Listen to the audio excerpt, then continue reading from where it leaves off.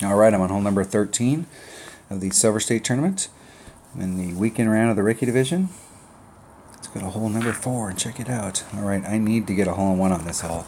This hole's been ticking me off all week. I've gotten a bunch of hole-in-ones on this hole, and it's just been playing different. It just doesn't seem like it's playing like it used to, and I was using a nav, but I'm going to drop that down to a 5-wind ball. So I'm using a backbone and a 5-wind ball. And I'm going to go right at it and do a 30% wind adjustment.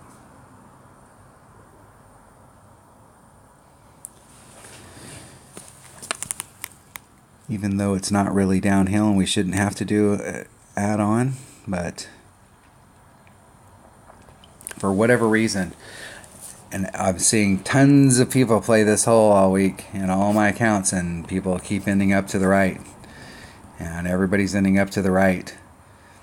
And so I don't know what they changed on this hole or what they did different, but so there should be about 2 per ring, somewhere in that neighborhood.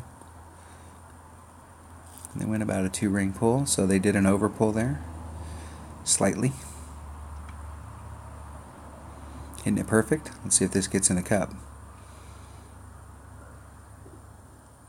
In the hole. That's what I'm talking about. Nice shot.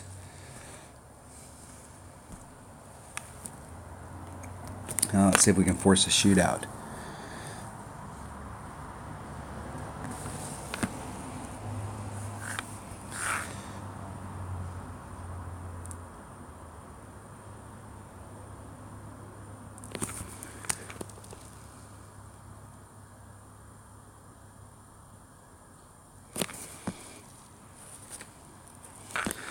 It's 1-6. That's 3, 4, 8.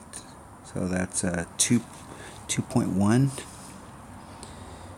That's 2, 4. So we're just a little shy of 2 rings. Hitting it perfect. Hitting it perfect. Had to snap it off. I was running out of time. Get in the hole. Yes, sir. Woo! That's what I'm talking about right there. That works. Forcing a shootout. I went all week long, haven't hit an Albie, haven't hit a hole-in-one. I've never had a tournament where I didn't hit a hole-in-one, and I've only had one tournament where I didn't hit an Albie. In the last 2 holes, I got Albie and hole-in-one. So that is awesome. I'm going to forfeit.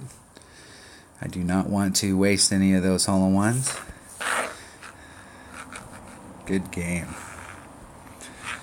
Good luck.